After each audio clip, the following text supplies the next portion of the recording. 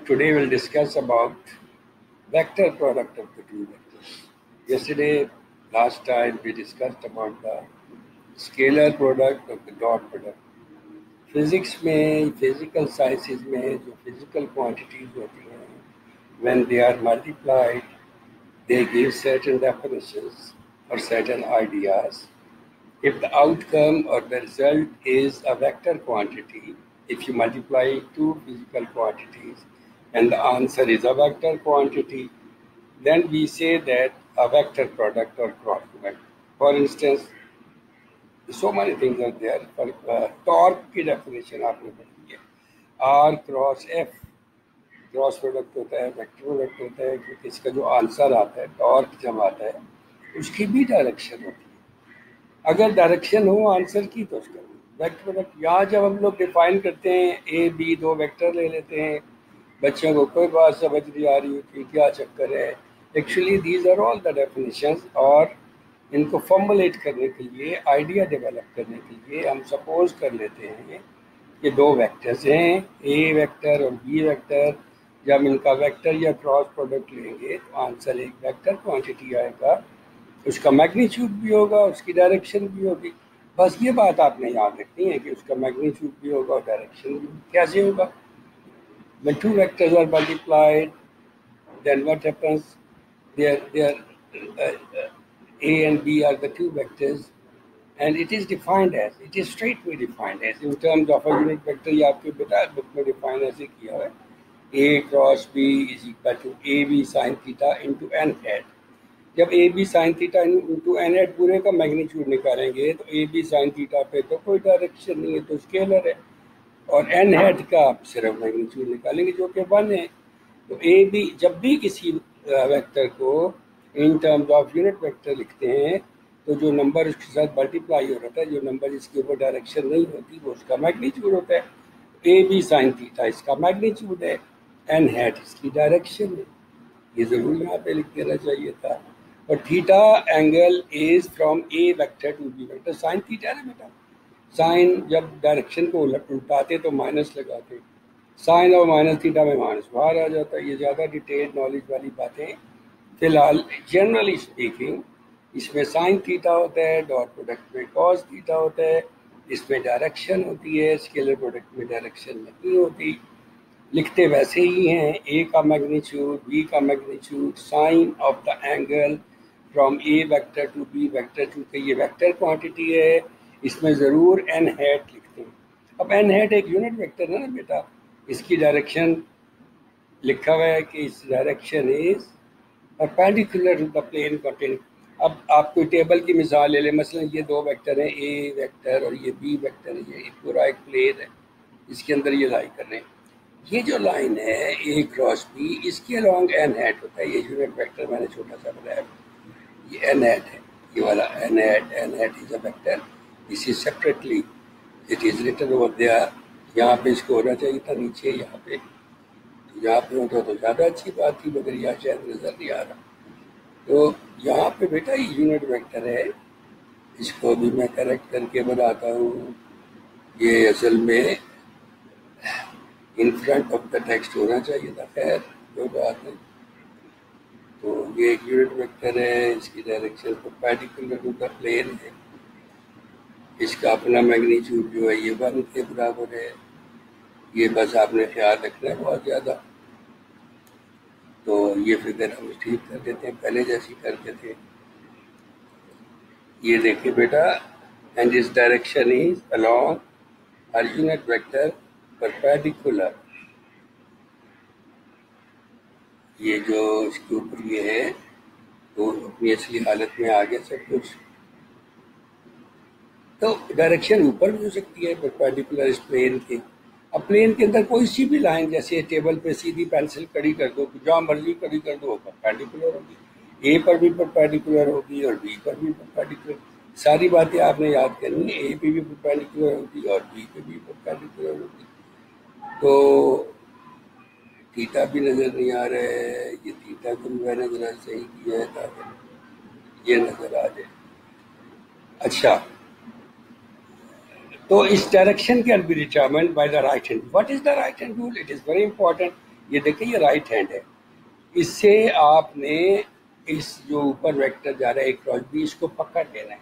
If you grasp this a cross B vector with your right hand so that the curl, یہ جو rotate ہے curl of the fingers rotate in the shorter.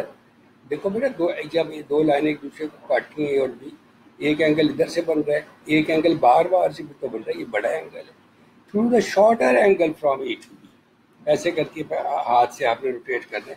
اپنا right hand rotate کرو نا, اس کے اوپر رکھو, تھم اوپر کی طرف جائے گا. تھم will indicate the direction of N head. یہ رائٹ ہینڈ رول ہے, امتحان میں بہت آتا ہے. Its direction can be determined with the right. Theta is the angle from A to B, and n hat is a unit vector perpendicular to the plane.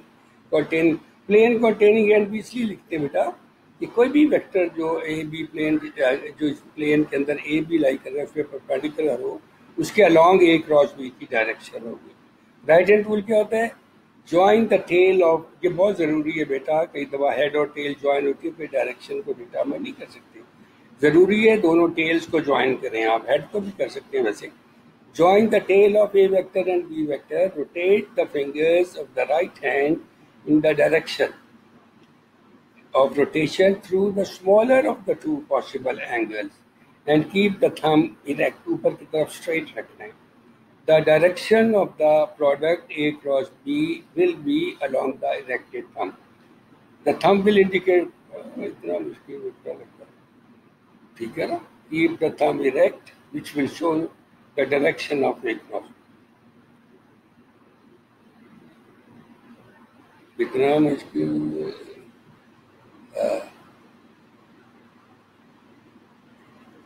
of the two possible angles, thumb will keep the thumb erect which will show the direction of A cross B. The direction of the product A cross B will be along the erected thumb. یہ بس آپ نے بیٹا یاد رکھ لینا ہے.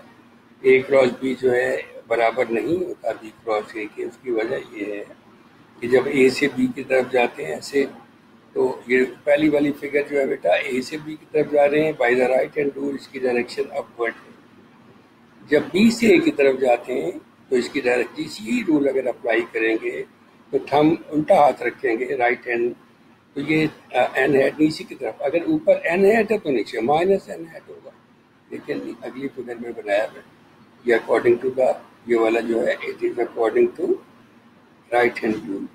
So this is minus n hat, and of course this is the cross product of the two vectors. اس کو بڑا کرنا پڑے گا ایسے, لیکن بی کراس اے بن گیا, چھپ گیا تھا, چھوٹا ہو گیا تھا. تو اے cross B is equal to, is not equal to be cross a, because be cross a is equal to minus a cross B ہوتا ہے. اس لیے کموٹیٹو لا کو اوبے نہیں کرتے. تو یہ بیٹا ڈیفینیشن آپ نے بہت اچھی یاد کر لینی ہے. سب سے پہلی اس کی کریکٹرسٹک یہی ہے کہ اے کراس بی برابر نہیں ہوتا be cross a.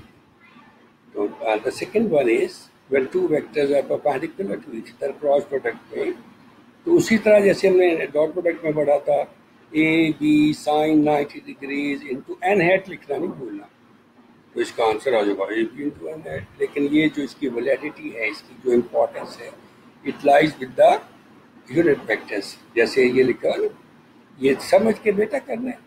I had کا میگنیچیوڈ 1, جے ہیڈ کا میگنیچیوڈ 1, ان کا درمیانی اینگل 90 ڈگریز کا ہوتا ہے, سائن آف 90 ڈگریز. اب اس پہ ایک یونٹ ویکٹر جو دونوں آئی اور جے پہ پرپینڈیکولر ہوتا ہے یہ بنایا ہوا ہے. آئی اور جے پہ جو یونٹ, یہ کے ہیڈ ہے, یہ یاد رکھنا ہے بس.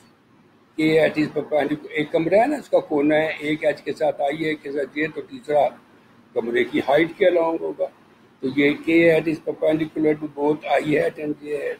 این ہیٹ کی بجائے کیا لکھنا ہے, کے ہیٹ لکھنا ہے. تو اس کا آنسر آئی کراس اے کا آنسر کیا آ جائے گا, کے ہیٹ. تو یہ بیٹا ہم نے ایک سائیکلک پرموٹیشن اس کو کہتے ہیں.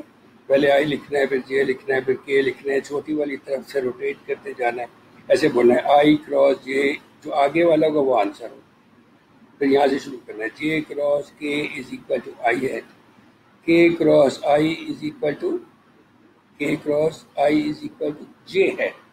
الٹا چلیں گے تو مائنس لگانا, گھڑی کے مخالف سمت میں چلیں گے تو پلس. جیسے الٹا I cross J is equal to minus J ہے, K cross J is equal to minus J cross I is equal to minus K. So this is to be kept in mind. And when theta is equal to 0, sin 0 0 होता है, cos 0 1 होता है, ये मैंने आपको कहा था पक्का याद होना चाहिए, तो इसका आंसर 0 आ जाता है। तो सारे के सारे जब I क्रॉस I वगैरह मल्टीप्लाई होते हैं तो I क्रॉस I 0 हो जाता है, J क्रॉस J 0 हो जाता है। इसी तरह सेल्फ जब वेक्टर आपस में मल्टीप्लाई होता है, A क्रॉस A क्या होगा बेटा, A का मैग्नीट्यूड इंटू A का magnitude into the sign of the angle between the two. ये इंशाल्लाह कल डिस्कस करेंगे डिटेल्ड कि जब तीनों कंपोनेंट्स गिवन होते हैं तो फिर इसका क्रॉस प्रोडक्ट वगैरह कैसे निकालते हैं, कल ही हम डिस्कस करेंगे इंशाल्लाह बट टॉर्क एक्सेट्रा। और आपका चैप्टर तकरीबन is almost to be covered. All the best, take care, अल्लाह हाफिज़। कल बेटा याद करके मुझसे पूछना है, कोई पूछ ही नहीं रहे।